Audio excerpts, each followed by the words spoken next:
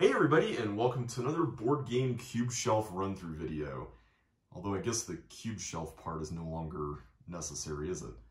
Anyway, earlier this year I had done a series where I had gone through my board game collection here with the different shelves and just kind of reviewed each game and talked about it a little bit. And in that series, at the very end, I promised that I would come back at the very end of the year and talk about everything that had come into the collection since the series ended. And there is quite a bit to go through, and I did wait and procrastinate till the very end of the year just in case something else came in. And in fact, something is actually supposed to come in today. It might even come in during this video recording, but I'm not going to include that in the series. There's enough to go through as is. So it will come in maybe next year. Maybe I'll do something in middle or end of the year depending on what else comes through or how much there is. But at any rate, let's talk about how this is going to go first. I've got a pile, actually 4 different piles here, of stuff that has entered the collection since earlier this year when the series was recorded. It's quite a bit of stuff, so I'm going to try to keep things brisk in terms of pace. But I also want to attach a potentially long video warning to the beginning of this, just in case this does go on for a while. I hope you enjoy it, though. I wanted to do this, and I want to talk about these board games because, honestly, let's be real, everybody. 2020 has just been a crazy year for so many of us, and at least for me, board games have just been kind of a fun escape. I've definitely gotten to learn a lot of solo modes for games this year, especially being alone here in the apartment, and it's been nice just to kind of discover that side of gaming that I previously didn't really know about. So I'll be talking about some of that as we go through this and kind of how my perspective has changed. But introduction's been going on for almost 2 minutes. So let's go and get started with the first game on the list. This is a party game known as Guerrilla Marketing. So Guerrilla Marketing, this is a pun, of course, on the guerrilla marketing term, you know, where you're very aggressive in your marketing. And this game is one of those things that on paper, it feels like it shouldn't work, but it's a lot of fun. And it's very reminiscent of the, I don't know how many people have played Jackbox games throughout 2020, but it feels like a board game version of one of those games, where you are essentially sharing something and everybody else is kind of voting on it. So it's not just one person doing it like apples to apples, but everybody is doing it to everybody. And it's really well done and well produced. It's put out by Roxley Games. They're the ones who do Dice Throne and Brass Birmingham and Lancashire and other games, Steampunk Rally. That's one I'm hoping to get here this next year via a Kickstarter. But they're always well known for their productions. And this game comes in this super long box. Like, I don't know if it's very obvious that this is really long compared to most boxes, but it feels like an old, 60s kind of parlor game. And that's kind of the feel that they're trying to go for here with this sort of Mad Men era ad agency kind of thing, where there's a bunch of gorillas. Apparently the premise is that the head of this agency was like, you all suck at your jobs. I could replace you with gorillas. And then he fires everybody and does exactly that. So now gorillas are running the ad agency, which kind of explains how wacky the game is. So you are the gorillas and you are trying to come up with things to market. So what's really interesting about this is that the game is very scripted in the sense that you can follow a set of steps in order to beat the game, or to get through the game, I should say.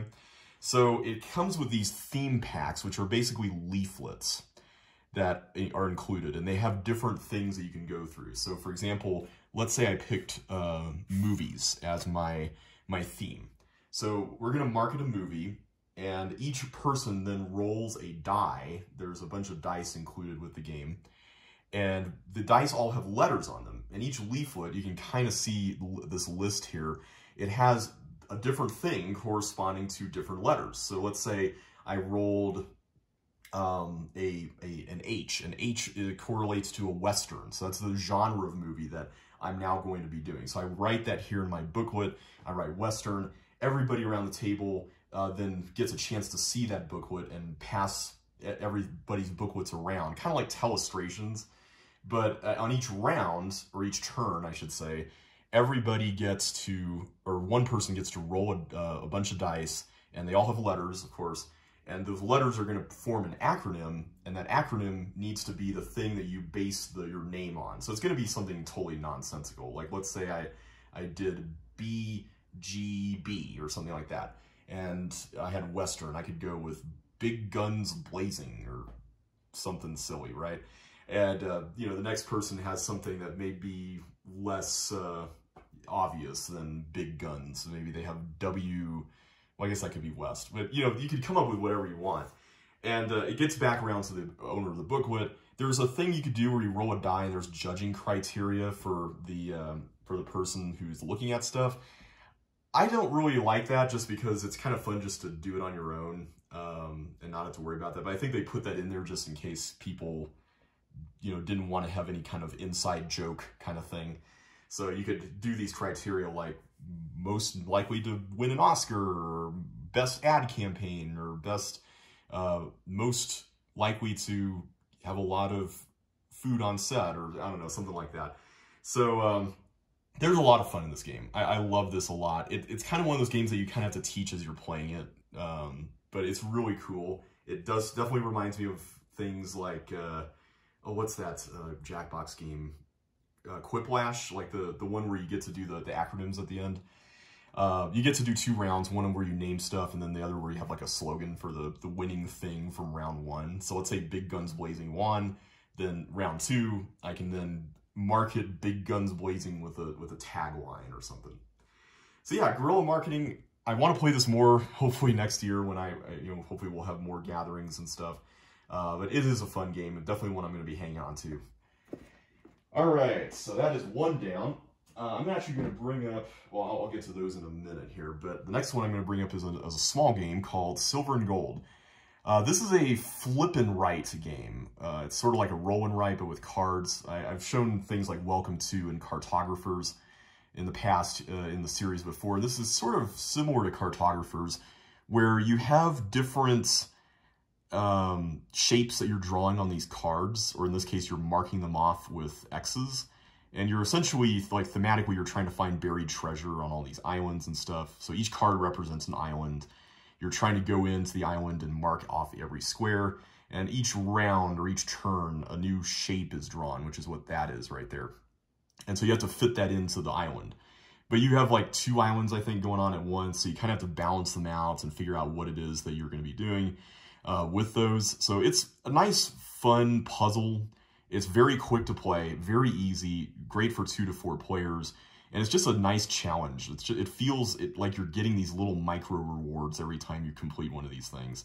I like it a lot. It's kind of like an easier version of Cartographers, but it just has this very rapid fire, as the description here says, very nice clip to it. It's just very cool. So that is Silver and Gold. All right. Now I'm going to bring up the multiple boxes. This is a set of 3 games that I just got in the mail from BoardGameTables.com, a publisher that I've talked about on the channel here in the past. I really love a couple things about this company. One of them is that they are very good at packing a lot of components into a tiny box.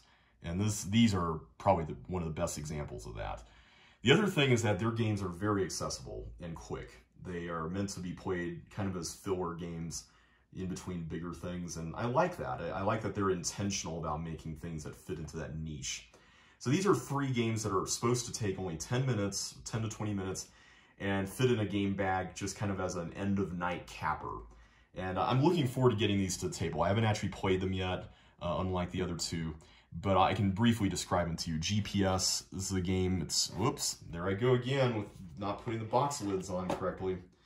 GPS is a game where you have this giant spinner that you construct out of pieces here. It's got this rocket as sort of the pointing thing. And everybody has these satellites, and depending on where the spinner points, you put a satellite there, but all your satellites are numbered and you have to put them in order. So you kind of have to figure out, okay, what's the best number to put in this spot? What am I going to do with that? And then later on, you may have to switch them around. Excuse me. So yeah, you kind of just have to figure out what exactly are the optimal moves depending on where this thing lands. It's really quick and really neat. The other two are the ones I'm probably slightly more excited about. The first one is Sequoia, which has been billed as sort of a cross between Las Vegas, or in the case of the version I have, Las Vegas Royale, and Can't Stop, the old Sid Saxon game. You are doing this kind of area control with all these different cards that represent trees in a grove, and you're putting your own tokens on them every time you roll dice. So you roll 5 dice, you take 2 pairs of dice, and then you form 2 numbers, and then you put 2 of your tokens, 1 each, on those 2 things. And so then there are different points, payouts that you get if you get the most or second most.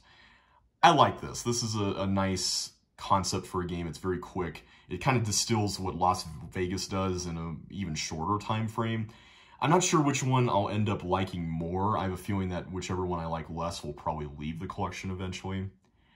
But this is really neat. I like how simple it is. And there's a little expansion that I got that adds some like negative point tokens just to spice it up a bit. So that is Sequoia. And finally, there's Mountain Goats, which is a re-implementation of a German game called Level X that I don't think many people played. But this is a really cool kind of... Whoop, there's another box thing. There we go. This is sort of like a King of the Hill game where you have these different cards, and it doesn't really show this very well here on the back of the box, but all those cards that you see there at the top form these different mountains. They're like different steps that you are trying to get these goats to go up. And you can send your goats on each of these mountains to climb up them. And at the top, there's point tokens. So whenever you do get to the top, by virtue of rolling dice that you can then allocate to that number, then what you're going to do is you can take a point token and you can stay there and take more point tokens until you're knocked off by another player. So you have this incentive to just kind of, I wouldn't say attack other people, but it's essentially that kind of, I don't want to let someone run away with this sort of thing. So you kind of have to balance out what it is you need versus letting someone else, not letting someone else run away with stuff. I think this is the one game here that I'm the most excited about. The other two are really cool, but this one I think has the greatest chance of staying in the collection. And it's a neat little concept. I like it a lot. So hopefully those will get to the table pretty soon. All right, let's move on to one more game from BoardGameTables.com, and that is Loot of Lima. Loot of Lima is the first game of a few that I'll talk about here. Not a very large number, but a few games I'm probably not going to keep. This is a deduction game, as it says here on the cover, a challenging deduction treasure hunt. And I'll show you the back of it here. So the concept behind this game is that it's kind of like Clue, where you have this location, or 2 locations rather, that you're trying to find these treasures in. And you have tokens that represent where the treasure is not. Everybody does. And so you're trying to figure out what everyone else's stuff is so that you can deduce, oh, the treasure must be in the only other places that are not accounted for. And the way you do this is that you roll these 3 dice. They're 12-sided dice, and they all have different compass directions. And then you select 2 of them, and you ask, do you have any tokens in between, you know, southeast and west, for example? Let's say those are the two that I picked. And I can even set this middle thing as sort of a visual guide so that people can see this is exactly what I mean from here to here. And then that person says, yes, I've got, you know, I got 1 token in between there. And you can, if you have like the same terrain type, you know, you got mountains, you got forests, you got beaches, you can also kind of narrow it down even further. But generally, you'll be doing every terrain type if the dice are just 2 different things. And after a while, you kind of start getting this sort of Sudoku-esque narrowing down of where it could be based on what other people have, because each person has a unique thing. And then as you get that down, then you start making these really cool conclusions, and then eventually you can discover where the treasure is. I really like this game a lot. It's neat. But the issue that I have with it here is, well, there's 2 issues. One of them is that I also got the Search for Planet X this year, which I covered in the last video, which I love the Search for Planet X a lot. It's just one of those games that has just really sung to me quite a bit this year. It's such a smooth experience, whereas this one feels like it takes a little longer. And the other thing about this one too is that it's dependent on rolling dice. I'll talk more about dice here later on as I go through more of the games, but there are certain games that dice feel a little strange in, and this is kind of one of them. You have a lot of luck with where you can potentially search, and when you get to the end of the game, and a lot of people may catch up and be all on the same page based on what's been revealed so far, a roll could make or break your game. And thankfully there are these tokens that you can use to ask somebody a secret question, you know, if you don't get the dice you want. That's kind of nice. I do like that. But the fact that that is sort of the mitigation that is in the game generally means that you won't use that until the very end. And that kind of makes the game a little more scripted for me. And I don't know, it's just, I think this could have been refined maybe a little more. It's a reprint of an old print and play deduction game called Deduce or Die. Or Die.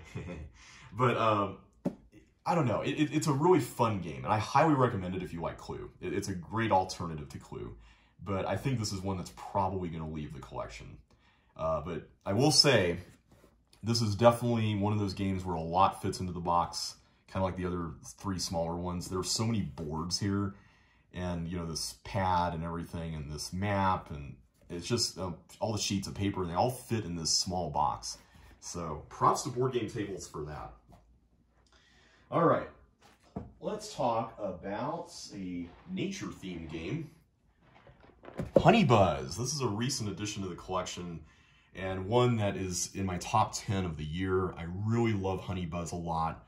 It's a very interesting blend of mechanisms. That's kind of been my theme for 2020, has been, there hasn't been anything that's been really just super new as far as game mechanics, and innovative as far as the game mechanics go. But there have been some really innovative things in the realm of how different familiar things are combined and synergized with each other. And this is one of those games. So I'll turn the box around so you can see the actual play area here. This is fascinating because it's a very simple economic kind of game where you're trying to sell honey, but you have to produce all the honey first in your hive, and you're trying to just get the most money by the end. And so what you're doing is you do kind of a typical worker placement thing where you send bees out to these spots. And in most worker placement games, there's this kind of action tie-in where you go to a spot, you get to take an action or take resources or something like that immediately. But in this game, you're not doing that. You're taking a tile and you're putting it here in this hive layout. And whenever you complete like a circle like this, where there's this sort of hexagonal shape that gets formed, then you get to take all the actions that are in that circle. And I love that concept. It's like you're not going for actions, you're building matrices of actions, which is really neat. And the other thing too is that you're also trying to go out into the field to get all these different nectars, and those nectars will produce honey. But the nectars will only go into slots that match the sides of the tiles. So when you're putting the tiles down, you're also having to keep in mind what shape or what kind of color configuration you're forming with this nectar cell thing here that you're going to put the tiles into. It's just such an interesting puzzle. And then there's the question of, when do I sell my honey? Because I can only go to the market as many times as I have a market action here. So, and then when I go there, I need to make the most of it. So do I sell a bunch of one type? Do I fulfill an order, which allows me to take another action? You know, there's all kinds of things that you can kind of play with here. There's a lot of replay value with these different objective cards that are in the game. And this is the deluxe Kickstarter version that I got from Elf Creek Games. They're the same people who did Atlantis Rising, which was a phenomenal production. It's become my favorite game after this year. But Honey Buzz is a nice, very compact, tight game with a lot of meat in it. It feels easy to teach. It's not particularly crazy complex, but it feels crunchy. It feels like there's a lot to do and not enough time in which to do it. And I love that feeling. Not to mention there's a lot of bee puns in this game. So that is Honeybuzz. All right, let's talk about another small game, Fort. Fort is the latest release from Leader Games, who L-E-D-E-R. They were the ones who did Root, and they're also the publisher behind a game next year called Oath: Chronicles of Empire and Exile, which I've heard some really interesting things about. And this game is a smaller card game that's a very interesting twist on deck building. So I'll show you the back here and also rotate the box at the same time once again. This is a fascinating blend of mechanisms. It's a re-implementation of an older meaning like maybe 2017, not that old. Older game that with like a civilization theme called SPQF. That kind of took place in Roman times. And the whole concept behind this is that you're a kid, and like every kid, you want to eat pizza and play with toys with your friends and hang out in your fort in your backyard. And you're just trying to build the best fort and get the most stuff. And so what you're doing is you're trying to recruit. So you start with these two cards that are like your best friends, but you're also trying to invite all the other kids over. So you recruit friends from the park and you say, hey, you want to come over to my house and play in my fort and stuff? And so you add those kids to your discard pile like a deck builder, right? And then on your turn, what's really interesting about this is in most deck builders, you play 5 cards or some number of cards, and you do all the things in those cards, and then you discard them, and you gain new cards and you put them in the discard pile. But in this game, you only play 1 card, and you can augment, depending on what the effect of that card is, that card with other cards of the same suit. So you'll notice these all have different colors, and they all represent different suits, different kinds of interests that the kids have, basically. And so if you have more, like if I have a shovel card, and then I have like 2 other shovel cards, I can augment and boost the effect of that first card with the other ones. I don't get the action on them, but I get to kind of boost them a little bit. The first one, that is. And then all that stuff gets discarded, and then the cards I don't use go out into this yard area, which is what I've been pointing to here. And this area, other kids or other players can recruit those kids. So it's basically kind of like thematically, you're saying, well, you didn't play with me, so I'll play with the other kids, right? And so then they may go over to their house. But your best friends, the 2 cards you start with, they're always going to stick with you. And that is so cool. I like that concept a lot. It's a very charming theme. The other thing that I do like about it is that each card has 2 different things going on, potentially, and one of them you get to do alone, and then the other one everybody gets to do. But if everyone else that's not the active player wants to do it, they have to discard a card of that suit. And so that's 1 less card that they have in their next turn. But that's also 1 less card that they don't have to put in their yard. So it's a fascinating system. I like the way it works. I like the interaction. It's an odd kind of rhythm to it at first, but when you get into it, it's really fun. It kind of reminds you a little bit of Imperial Settlers, Empires of the North, but with a much more charming theme. And it's one that I want to play a little bit more. It's really interesting, and we'll see how it shakes out in the collection. So that is Fort. All right, let's talk about a game that I didn't really have on my radar at the start of the year, but has quickly become a game that I really want to get to the table more, and that is Mariposas by Elizabeth Hargrave, the designer of Wingspan, and published by AEG, who's really been on a hot streak with a lot of good games lately. So Mariposas is a game about butterflies and butterfly migration, and this is such a neat... It feels like a really classic older game, but with a few twists that are very much informed by modern games. So the idea behind this is that you represent a pack of butterflies. I'm not sure what the term for a group of butterflies is, but a bunch of butterflies. And you start here in Michoacan, Mexico, where in real life, there's a butterfly preserve there. And you're going up here throughout the eastern seaboard and whatnot, Midwest and stuff, and you're collecting flowers and stuff, and then you can breed new butterflies in these spaces that have these things here, milkweed things, next to them. And you can get more butterflies out. And if you can get like 4th generation butterflies, you can take them back to Mexico for points. And along the way, you're also going to all these way station cities and collecting different cards that have like life cycles of butterflies printed on them. It's kind of an abstract game, but I don't want to call it an abstract game because it does such a good job of integrating a theme about movement, like literal movement in real life, with mechanisms. And that is so interesting. I like that. It feels kind of like a race game, but it's not a race. It's just you're trying to go through all these spots before time runs out. Because you only get 4, 5, and 6 rounds throughout the game, or turns, I should say. And each round, there's a different objective, and usually it has to do with being in a certain part of the map or in a certain color zone or something like that, or having a different number of butterflies east of a city or that kind of thing. So you're kind of having to plan things out on the fly, so to speak. It's a really neat idea. And I'm really hoping that there's an expansion that gets released for this, because I could see much more things to add to this game as a possibility. Like, that would be really cool. Also, these flower tokens, if they made plastic chips for those, I would totally buy those. Those would be fantastic.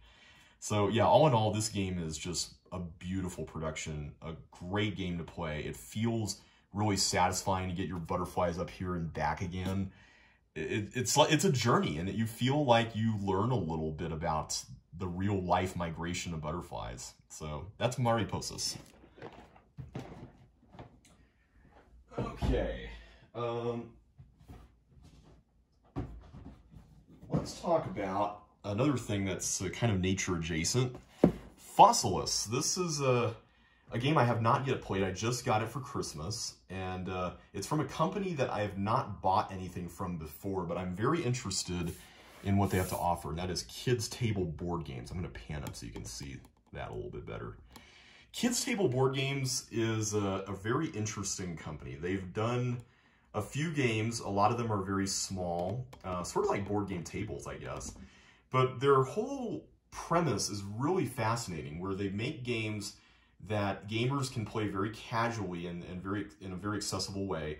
But they're also games with modular rule sets that you can take out things so that kids could play them.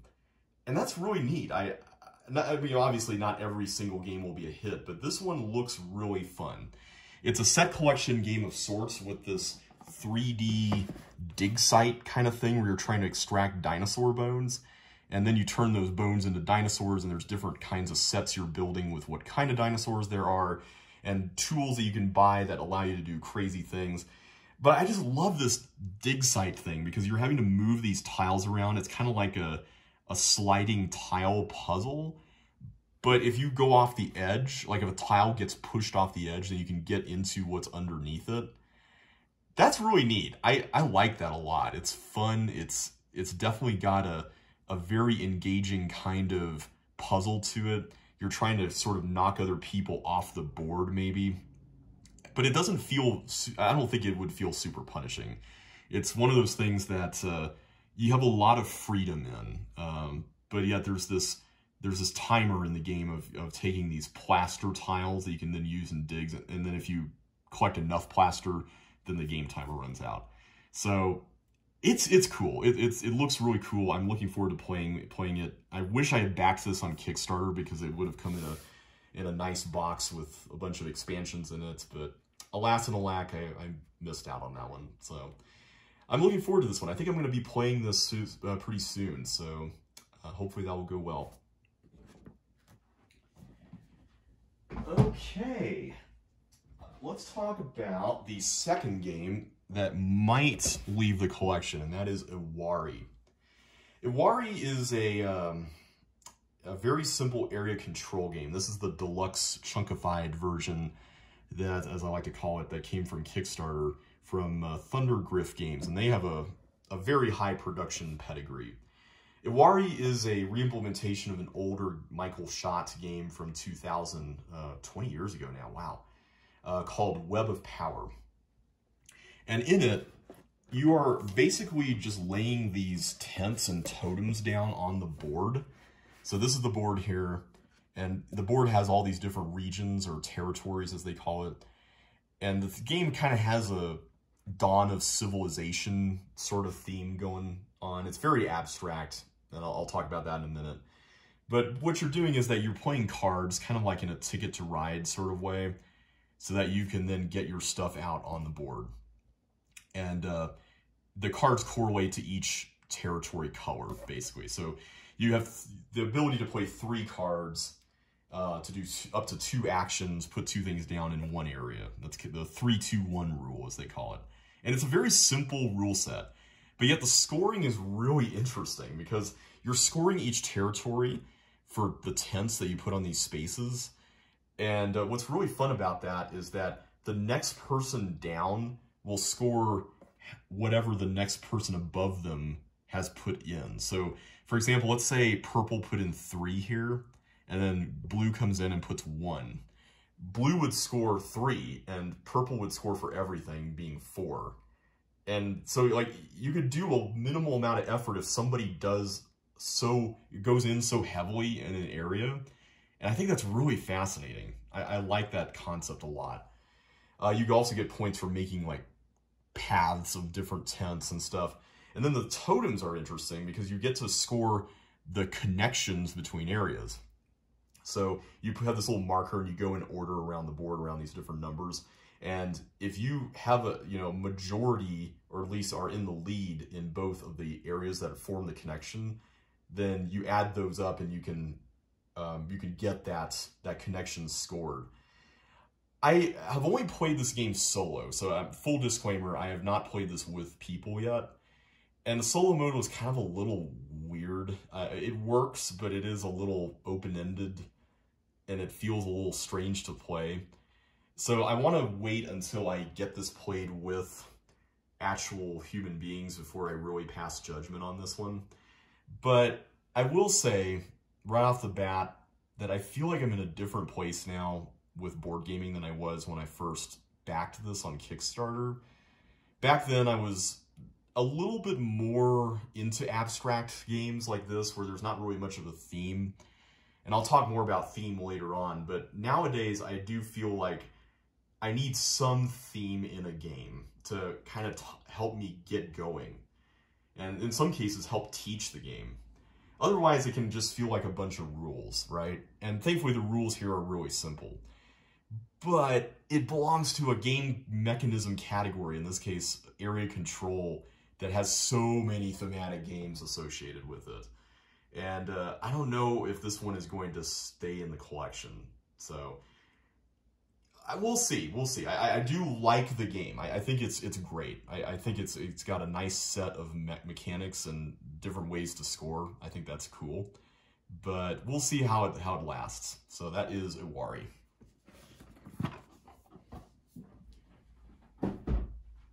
Okay. Let us now talk about Viscounts of the West Kingdom, probably one of the heaviest games in terms of complexity that has come into the collection this year.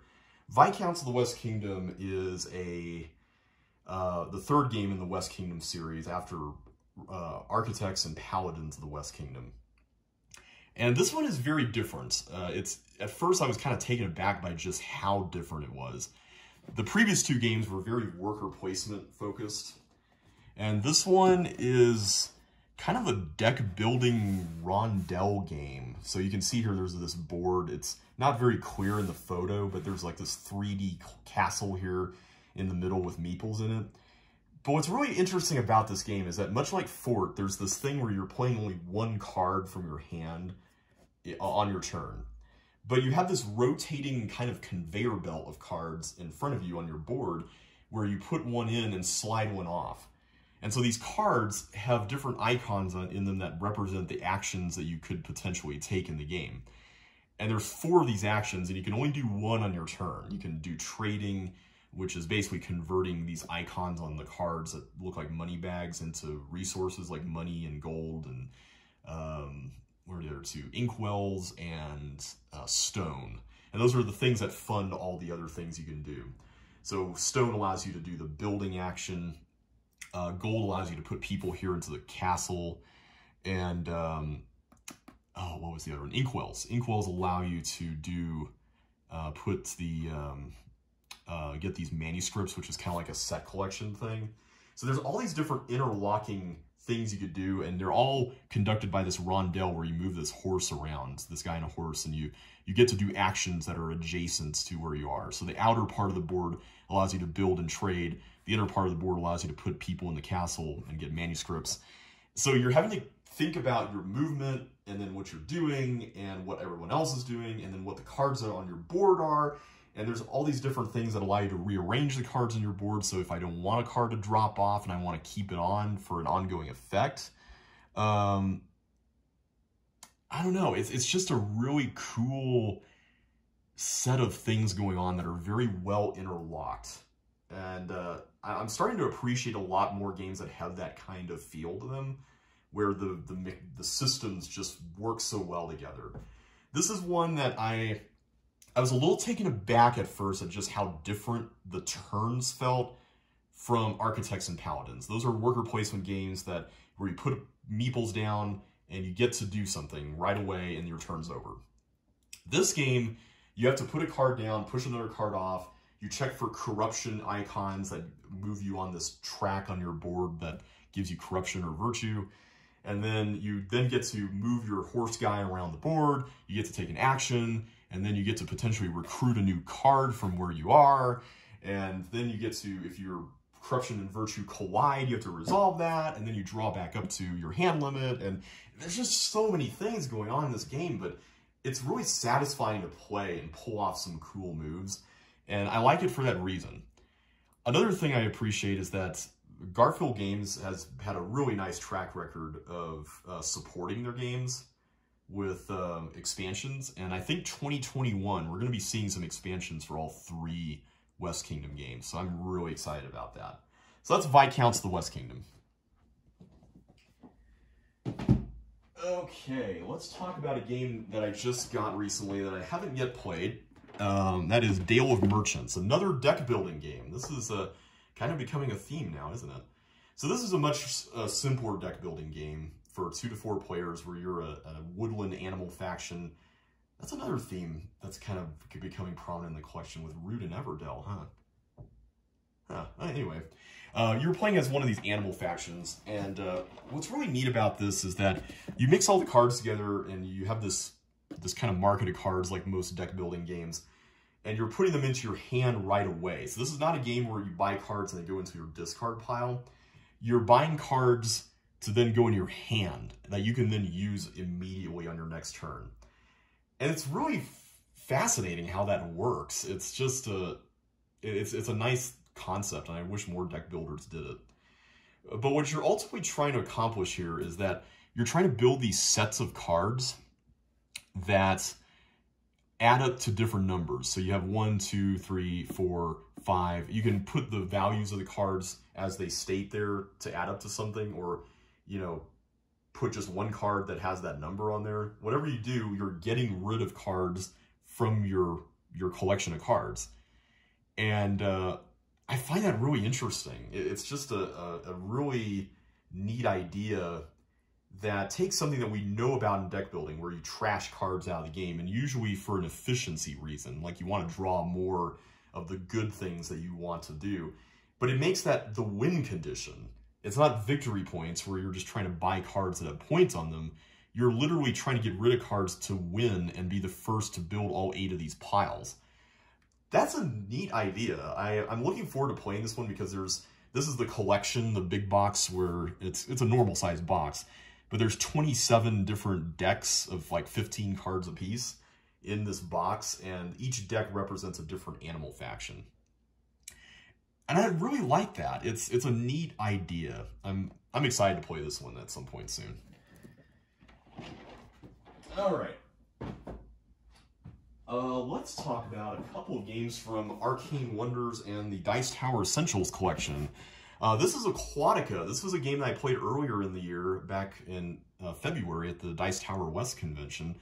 Back then, it wasn't even a part of the Arcane Wonders family yet. It was still the original Russian printing from Cosmodrome Games. But this game is a fascinating tableau building game with cards. Essentially what you're doing is that you're just trying to rule the underwater landscape. And so you're taking all these cards from a market and you're putting them into this dual layered board. It's not very obvious that there's two layers to this, but these cards slide in to this thing, and each card has all these different bubbles on it that represent levels of the card that you're having to sift through before it's ready to be scored. And each of these things can either be empty, which means that you have to raise it some other way, or it has an action or something on it, like a benefit, that you can get to then raise it. Sometimes those benefits are spending power for future cards, and sometimes those are things like getting to recruit a character or raise another card. So it leads to this fascinating combo-tastic system where you're like raising a card to raise another card, and then you get a benefit there, and then that raises a different thing, and then you get to score a card via a treasure chest icon, and then that gets put into your pile of scored cards, and just, it's really neat. I love just the satisfaction of pulling off cool, clever moves in games, and this is one of those games. One of the guys I played it with originally at the convention said it reminded him of Wingspan. I don't know if I would say it's like Wingspan. It's, I don't even know what game I would compare it to be honest. It's a similar theme to Abyss, I guess, but Abyss is a very different kind of game. This is a fun, quick game to play. You even have variable goal tiles that you can put out here, which is like the end game trigger when somebody does all four of them. I like this one a lot. It's a really fun blast. So that's Aquatica. All right, the other Cosmodrome Arcane Wonders collaboration is a big heavy box, Smartphone Incorporated, which, whew, this game takes the cake for the most hipster-looking board game cover probably out there. And this is one that I yet haven't not played. It is, as it says here at the top, it's an economic game. It's a game where you're building a smartphone company by selling phones. And it's got this really neat sort of action selection thing. So you'll see here that there's these different icons. And each icon represents a step in the round. And there's 5 rounds. It's not very long. But what you're doing here is you have this little tray with your pieces, and you have these 2 tiles. And on each round, you're putting the 2 tiles on top of each other such that a number on the bottom is covered. And that's how many goods you're going to be producing that round, how many phones you're going to be selling. And then everything else that's revealed are the different actions you take. So then you walk through all these different steps, and it's like, okay, whoever has this thing, let's go ahead and do that. And then we resolve step 2. Whoever has this icon, we'll do that one, and so on and so forth. And so you're expanding and building offices in new countries and stuff. You're gaining new technologies and gaining market share and all that. It looks like a less complicated version of games like Brass and other similar train-themed games. And for that, I'm excited to play it. I think Brass is a fantastic game. It's actually one of my favorite games, but it's one of those games that, for me at least, and for the collection, I just can't see owning personally. I think it's a really neat game, and I get why people like it.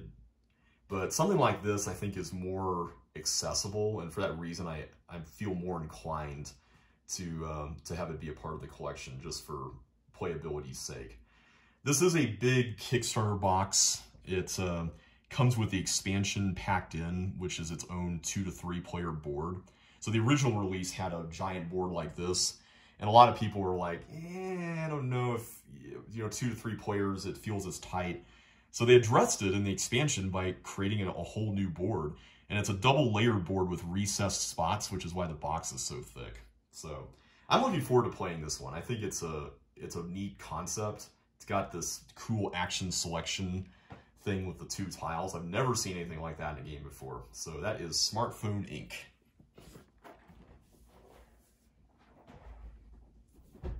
All right, speaking of economic games, we're going to talk about another one that I haven't yet gotten to the table. Prêt-à-Porter, or ready to wear, is what that translates to in English. So this is a game that came out a while back. I forgot what year it was, maybe 2008. It may have been later. But it's a game by Ignacy Trzewiczek, who did Empire to the North. And it's got a lot of the same kind of compounding engine building elements to it, but this is more of a traditional worker placement game with a lot of economics built into it. So the premise of this is that you're running a fashion design company, and I love, even though I haven't played it yet, I just love the production of this. Everything is so colorful, it represents the theme really well, and what you're trying to do is you're trying to get these designs that you are investing in to come to fruition by purchasing materials from warehouses and then collecting them so that you have something to showcase every fourth round at a fashion show, which is like a special round when everything gets scored and you get to sell stuff. But along the way, you get to build these buildings and hire employees that give you all these ongoing benefits, but maybe eventually you want to fire an employee and, you know, kind of just move on to something else that will help you gain benefits later on. And it's a very cutthroat looking game. There's only so many things you can do. Everything at the fashion show is pretty much ranked by whoever gets the highest, you know, quality materials or highest public relations or, you know, things like that. It's really interesting looking, and I'm very interested in checking out how this turned out. We'll see if it stays in the collection. This is one of those ones that it looks like it could be a long game. Long games can, depending on what they are, they could be very hit or miss for me in my groups. So I'm sure this we'll see some plays, but we'll see if it stays in the collection. I just got it for pretty cheap, so I think it's a really cool looking game at least, and it has some neat economic things that I like. So yeah, Prêt-à-Porter. Speaking of long games, let's talk about one of those. Forgotten Waters. Forgotten Waters is one of my favorite games of the year. It's my #2 game of 2020. It's made it into my overall top 10. It's just such a great, fun experience. I know it's a game, but really this is more of an experience than a game. It's a pirate adventure game where you are essentially participating in sort of like a one-shot RPG. So you get to be a part of this crew, and I love how this starts. You build out your character by filling out a Mad Lib. A Mad Lib, which is so fun. Like, when was the last time you filled out a Mad Lib? I know for me it's been forever. But you get to tell your backstory to the whole group, and then you have this app, which is really a website. You can save it on your phone if you don't want to go online while you're at your group. And the app has full voice acting from actual pretty well-known voice actors, in some cases, that's narrating the game and then providing dialogue for all these pirates that you are encountering along the way or are on your ship. And what you're having to do is usually there's an objective, like getting to an island or collecting pieces of a map or, you know, something like that. And each person around the table has a different thing that they're keeping track of. They're very simple things like keep track of the hull or keep track of supplies or something like that. But what I love about it is that it's a game with a cooperative premise that everyone can get involved in simply by virtue of keeping track of just something. But then on top of that, there's this really fun worker placement element to it where you have a book, this big adventure location book with all these different pages with different actions. And whenever you go to a new location, you flip open this book and the app has a timer, and then everybody has to go in turn order and put their person down here on one of these things without really thinking too hard about what each thing is. And then you go down the list and you resolve everybody's thing. I love this system. It's so fun. It's an evolution of the Crossroads kind of choose your own adventure sort of system that was in a previous game by this publisher, Plaid Hat, called Dead of Winter. But this game, in my estimation, is way better than Dead of Winter, the zombie game.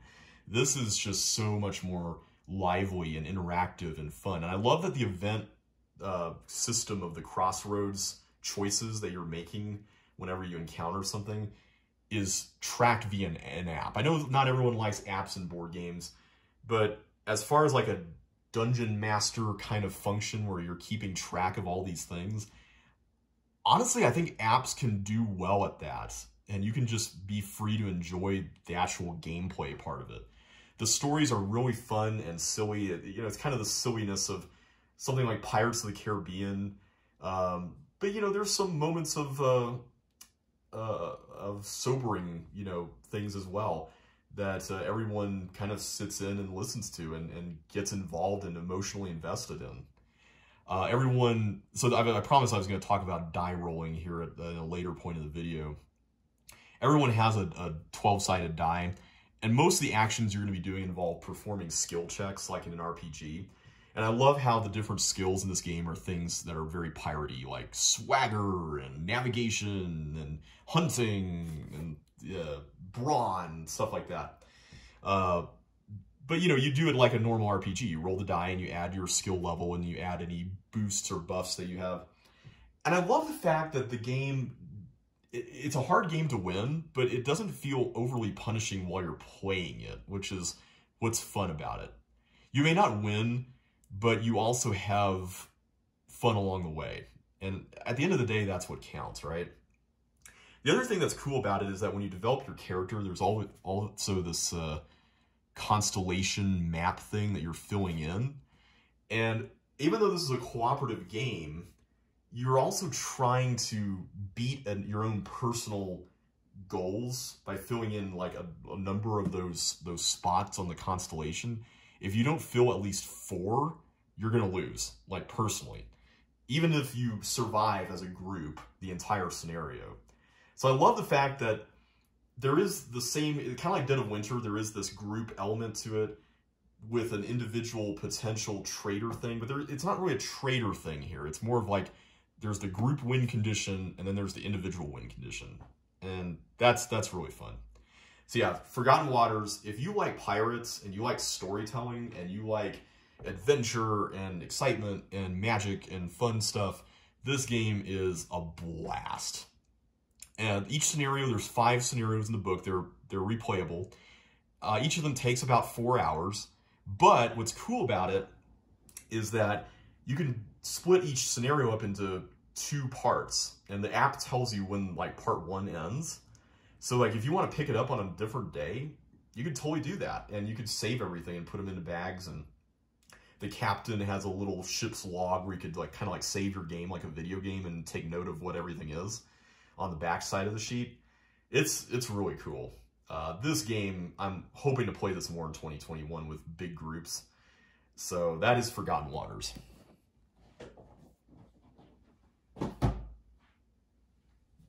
All right, we are down to the final 4 games here. And they're all pretty big boxes, starting with It's a Wonderful World. So this is another game that I played at Dice Tower West, and I had backed it on Kickstarter around that time in February. This is a very simple game. It's a card drafting game, and it comes in a pretty thick box because it has a bunch of expansion stuff packed in here that I haven't yet tried out. But the premise of this game, the best way I can describe it is Terraforming Mars meets Seven Wonders. It's a card drafting game with an engine building component that feels very distilled. And I love the way it feels in terms of just the progression of how you collect the cards and produce stuff. So what's neat about this, and it even just tells you here what the game is and what's about, it's this kind of tongue-in-cheek dystopian theme. It's like a utopian dystopia where, you know, there's this peaceful land, but it came at a cost of, you know, putting everyone under mind control and brainwashing and going out and fighting wars and stuff. So you have this card draft, kind of like Seven Wonders, where you pick cards out from a hand and pass it along. And then you then have these cubes that you can get from recycling stuff that you could put on cards to help build them. And then you produce resources from all these cards that are listed here at the bottom in this order. And depending on what you produce and if you can complete cards right away, you can add cards to the production pack that then produce right away if they have stuff that comes in later on. And then you get bonuses for producing the most of any given thing, and there's just a lot to like about this game.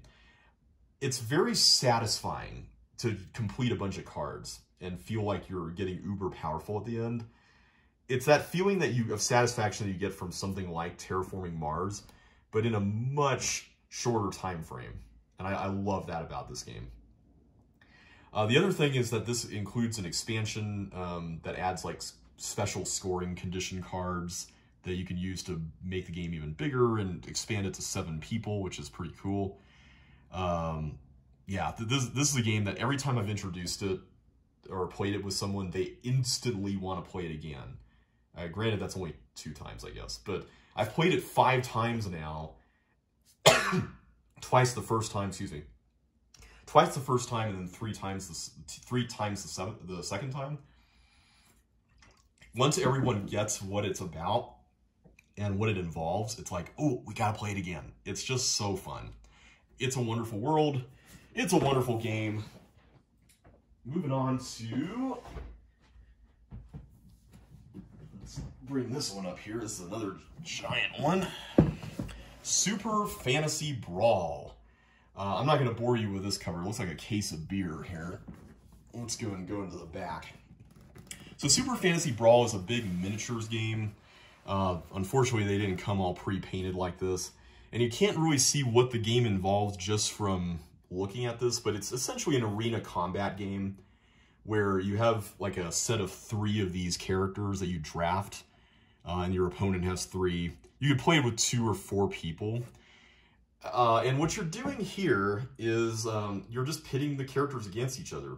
There's no dice, there's no, well, I shouldn't say there's no luck, because you're drawing cards from a deck based on the heroes you get. But you essentially play, it's kind of like Magic the Gathering, where there's, you play cards and there's different kinds of mana on the cards, and you get to use the energy or whatever you get to heal and attack and do all these things. But what's really neat about it is that you get to synergize this deck based on the characters you pick, which is really cool. And so you could build up these crazy combos. The other thing is that the game is really quick in the sense that there's this scoring system that's kind of like a shifting thing where the crowd in this arena wants to see something different happen. And so they're kind of like objectives that you can fulfill and get points for. And the first person to, like, I think 5 points or something like that wins the game. So if you can fulfill those, you may not even have to knock your opponent out. You can just do different things to please the crowd and you could win. But knocking your opponent out, also helps with that too. So, and then they respawn at the very start. So it's not like you're completely out or anything like that. The only complaint I have about this game, honestly, is the production inside the box. I love the minis. They're really nice. I love the board. It looks really colorful. But I have to admit, the trays that the minis come in are really unwieldy. Like, they're just so big. They're well-produced trays, don't get me wrong, but they're so big and unnecessary. So for comparison's sake, there's an expansion that I got with the game called Force of Nature that includes 3 more characters, and they all fit into this tiny box with their cards. The base game has 12 characters, and look at all the space this takes up. I mean, this is how thick, how tall, and how wide the box is. I mean, it's just so much space. I don't think it needed to be this big, or at the very least, you could fit more stuff in the box if the trays weren't so gargantuan for the characters. But that's, at the end of the day, that doesn't really have anything to do with the gameplay. This is a fun 2-player game. I haven't tried it at 4, but I hope I can at some point, because this is one of those games I want to play more. I could definitely see the potential for tournaments in a game like this. Kind of like what Magic does, but, in this case, there's only so many things you can do. But the variability here is very high, especially with 15 characters with this expansion. I mean, just 15 alone is enough to mix things up quite a bit. So that is Super Fantasy Brawl, a fun arena combat game. All right, last 2 games are some of my favorites of this year. This game, I'm not going to be able to fit the box here on the shelf very easily, at least the long way. But this is Tidal Blade's Heroes of the Reef. This is a Kickstarter that ran, I think, a couple of years ago. It was a while back, and there were a lot of delays with the production. A lot of them not even related to the pandemic this year. But Tidal Blades, this game is just a really neat collision of world building and mechanisms and just presentation. Like, everything about this game is fantastic. I got the deluxe version from Kickstarter. I did a late pledge because I missed the Kickstarter, and it came with this really cool hardcover art book that is great for a coffee table. Let me turn this around here so you can see. Although the artwork is gorgeous, you probably want to see the components, right? So this game is a worker placement game that has a lot of things going on that all synergize in a really fun way. So you're operating a character here that you can put on the board.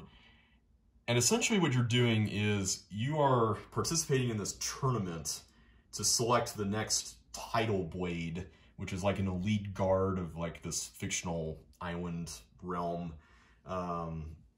It's a very anime kind of theme, but it's really cool. And what I love about this is that there's different places you could go to that have layers of things to do. So you have like an action that you take, like a normal worker placement action, when you put your piece there. And then you have like a location action that you could take that's applicable to any of the spaces. And then you could attempt a challenge, which is a way that you can increase all your stats. So you have these different dials on your board that represent kind of how powerful you are. You have focus, which allows you to roll more dice during challenges and fighting monsters. You've got spirit, which allows you to get more out of these stunt cards. You've got resilience, which allows you to refresh and upgrade more dice at the end of each round. And then you've got synergy, which basically allows you to have more character cards that give you more variable asymmetric powers. All of these things are so interesting. And what I love about this game is that you don't have a lot of time to do everything. You have to pick what you want to do. Do you want to focus in on spirit and synergy? Do you want to focus in on resilience and synergy or focus? Or, there's just so many different things you do. You get to roll dice to compete in these challenges so you can advance your traits and stuff. You also fight monsters here at the they call it the fold. It's kind of like the end of the world where the monsters are crawling through and stuff. And you have to get them before they invade the city and cause damage and stuff. And you can also get more trade advancements that way. But this dice system, I don't know if it's very visible here, but I'm going to move it over this way so you can see this edge. You have this kind of tech tree that you're going up with these dice, where you get to upgrade the dice along these two different paths that then split into two more paths that all have to do with the 4 different traits that you're trying to advance in the game. And this version of the game comes with this cool dice tray that's like the Coliseum kind of arena thing in the game that the stuff is being held in. I love this game. I've only played it solo so far, and the solo mode is really, really cool. But the multiplayer, I'm very much looking forward to playing that. It's just got so many things that I like. It's got worker placement. It's got a little bit of engine building. It's got a nice theme. Again, a theme like this that has this kind of production is going to win out over something that's abstract. And that's something I can't deny after this year. Like, especially after playing games like Forgotten Waters, this kind of game really shines, where there's a lot of world building, a lot of love that gets put into this landscape that they've built. Like, the art book even includes stories from the world. I mean, that's just how amazing this is. So, yeah, I'm really excited to get this more to the table next year. That is Tidal Blade's Heroes of the Reef. All right, well, I intentionally saved the best for last. And this game is quickly shot up into my top 10. And that is Dwellings of Eldervale. This game is just a fascinating blend of stuff. And I was really nervous about this game at first, but it was on Kickstarter in August of 2019 or so. And I got to play a prototype later on in February this year at Dice Tower West, where a representative from the publisher came with a prototype copy. And I had a headache the day I played it, so I didn't really get to fully enjoy it. But when I got my copy in the mail, I immediately got a couple of people together and we played it, and I fell in love with it. I absolutely fell in love with it. This game is just, like, I don't, in the words of one reviewer, I don't believe there's such a thing as a perfect game, but I think this is a perfect game for my own tastes and preferences. It's not for everybody, but just the kinds of things that I really enjoy in games, almost all those things are here. So I'll show you kind of what's going on here with this. There's a lot in this big, thick box. So this is a worker placement game with area control and tableau building and fighting monsters and just so much stuff going on that when I first saw this, I was thinking to myself, excuse me, this could be a disaster. Like, this could easily be a disaster. This could be a super convoluted, complex game with everything thrown into the kitchen sink. It could just be way too much. You know, is this actually going to work? And I'm happy to say it works. It's a game where you're a fantasy faction. So like here we have the Storm Horde. That's like one of the air groups, and each faction represents a different element. So you have air and earth and fire and water and light and dark, and then order and chaos. Those are the 8 elements. And so you play with the elements that your factions represent among the players, and then you add 2 more that you could potentially invest in throughout the game. And what you're doing is you're exploring this fantasy landscape and ultimately settling down there by creating these houses or dwellings out of the workers that you're putting down. And the worker placement in this game is really interesting because it's a fascinating exploration of the concept of shifting utility, where you have these different tokens here that represent resources, and you take them whenever you take one of them, at least when you go into that spot. But what's interesting about it is that the tokens are all different. So the next person to go in there might get something else, depending on what the token is. And they're all face up, so you'll see it as soon as it gets revealed, right? But something else may have a different kind of meaning for another person. What's really cool about this, though, is that you're not only collecting tokens that you could then discard for the resources printed on them. You could keep them, and then you collect these cards, and then you slot these tokens in here.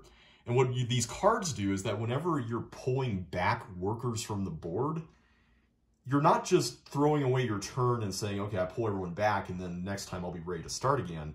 You can activate this tableau in front of you and get all the stuff in these cards. It's like, hey, if I pay a gem, I'm going to get a hammer and a gold, or if I pay a scroll or a tool or a hammer, I'll get to roll dice and get a bunch of stuff. It's such a neat concept. It's one that I know it's not a new concept, but the way it blends in with all the mechanisms is very simple to learn. This is not like a shallow game, but it's a game that I can pull out, and when I teach it, everything just makes sense. And all the people I've taught it to so far have just instantly picked up on everything. And they're not all people who enjoy games with battling and conflict, you know, because in this game, you're going to fight each other and monsters and stuff. And the fighting is not really all that punishing. You know, if you lose, you get sent to the underworld, which is this, you know, kind of holding area like jail. But then when you pull everyone back, you get to take those people back. Only you don't get to activate cards with them. So the gameplay is just really silky smooth. It's just one of those things that I love it when designers know kind of the cadence that their game involves, and that turns that are quick and snappy, but yet make you feel like you're doing a lot, can be very satisfying.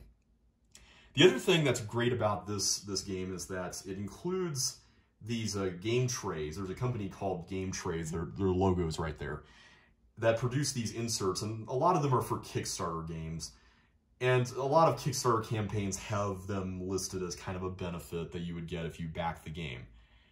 But in this game, it's not just a storage solution for a big box. These are things that you pull out that you make a part of the game. You put these card trays out there and you use them. You put these trays with the player pieces and you store things in them during the game.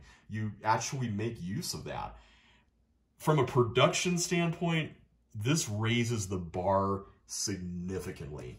I cannot wait to see what other companies do. Like this company, Breaking Games, they're a publisher that normally does very light family weight games. This is kind of an anomaly for them, but oh my goodness, I just cannot imagine anybody else producing this after the fantastic job they did. It's just that good. It's a fun, satisfying game to play. It's got a lot of variability with the elements, with the different monsters that come out, with the cards that you customize differently every game. Yes, there is some luck in it, but again, this is another one of those games with dice that at first, maybe if you had shown me this 2 or 3 years ago, I would have been kind of like, I don't know, dice and luck and stuff. I hate luck. But there's just something that's so fun and variable about it here. I mean, sometimes you lose battles and it can be rather, kind of frustrating. But then you just get back right into it and you're continuing to play. And there's cards that you can use that help mitigate the luck a little bit. And so you have to make all these really tactical decisions. Easily one of the best games I've played. This is my number 2 game of all time. It's second only to Atlantis Rising, which is still my favorite game. But it's one that I am looking forward to playing a lot more. I'm excited to play this every time I get it to the table. And if you're looking for a big, epic game to invest in whenever this gets a reprint, I highly recommend checking it out. It's well worth the cost. All right, well, that is the conclusion for this video. It's gone on for over an hour. Wow. I figured it was going to be somewhere around here, but not this long. Thank you all so much for watching. If you've stuck around to the end, I really appreciate it. Hope I wasn't too boring to listen to. I hope you guys enjoyed these different games, or at least just learning a little bit about them, if nothing else. I don't know what 2021 is going to involve. I don't know if I'm going to be buying very many games in 2021. I always say that at the beginning of the year, and then stuff happens. I still have a pretty good number of Kickstarters from this past year in 2019, even, that have yet to deliver. So, yeah, for that reason, I'm kind of reticent about getting even more stuff. At least not without getting a new shelf, which I'm hoping won't happen this year. I'm going to try to delay that as long as I can. But yeah, if there's one hope I have for 2021, it's weird. I wouldn't have said this back in 2019, but after this year, I really want conventions to come back. I really, really want conventions to come back. I went to Gen Con in 2019. I think I may have mentioned that in a previous video, which is a big industry kind of convention where there's a lot of, business going on, but there's a lot of people who attend who just want to see the trade show floor, all that stuff. And I was one of those people. I just wanted to see what it was like. And it was very overwhelming, like really overwhelming. But I would not mind going back and seeing it again if it happens this year. I mean, it's in August, so I don't know if conventions will be happening by August, but I'm going to cross my fingers and hope for the best. So anyway, thank you all so much for watching. If you like this video, don't forget to hit the like button and subscribe if you haven't already. And I will catch you next time. So take care, and I will see you then.